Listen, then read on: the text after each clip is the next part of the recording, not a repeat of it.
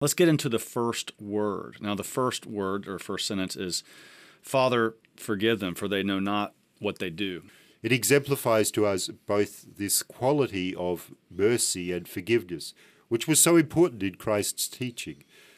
If someone hits you on one cheek, turn the other. How many times must I forgive the person who offends me? Not 7, but 7 times 7. You'll be able to use this saying as a powerful shield against any insults which may be directed against you and any aspersions cast upon you. The divine spouse prayed for those who killed him. Will you not pray for those who insult and criticize you? So that's Bonaventure, our spiritual master, telling us, hey, look, you should be able to forgive people who, do these little insults against you when Christ could forgive the very people who were crucifying him.